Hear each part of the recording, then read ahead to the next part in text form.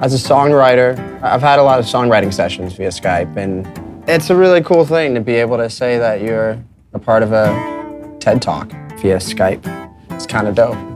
There's a lot of really cool people on the panel that have done a lot of pretty awesome things. I mean, I think I can learn a lot about crowdsourcing, crowdfunding, fan engagement. Am I nervous? There's definitely nerves. This is something that I've never done before. I'm gonna try the best of my ability to offer as much as I can. I'm stoked, I'm excited, it'll be fun.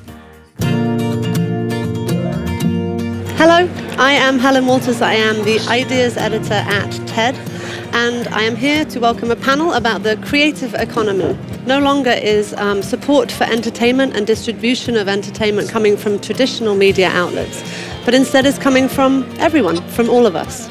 Have an astonishing panel of creative professionals. So Amanda Palmer, you came to TED last year and you knocked our socks off with your talk. I think we're now moving into an era where, like, okay, we get crowdfunding, and now we're going in and we're finessing which tools will work in what situations and for what artists at what time. Yeah.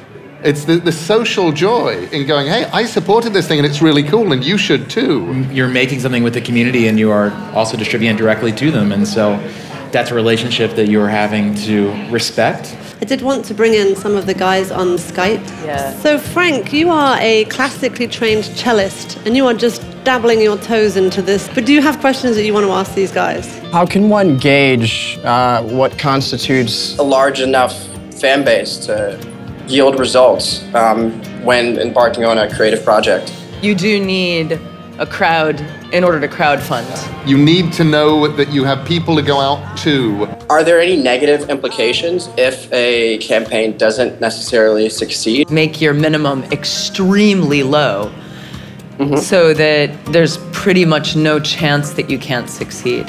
What excites you the most about these types of platforms? As an independent artist, we have the power to engage with fans. So I'd thank everybody so much for coming, for being on Skype. We really appreciate it. Guys.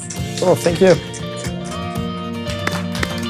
Being able to participate in this particular panel at TED is definitely inspiring. I think that this talk will change the way that I connect with my fans, especially looking at the potential of starting a Kickstarter campaign myself.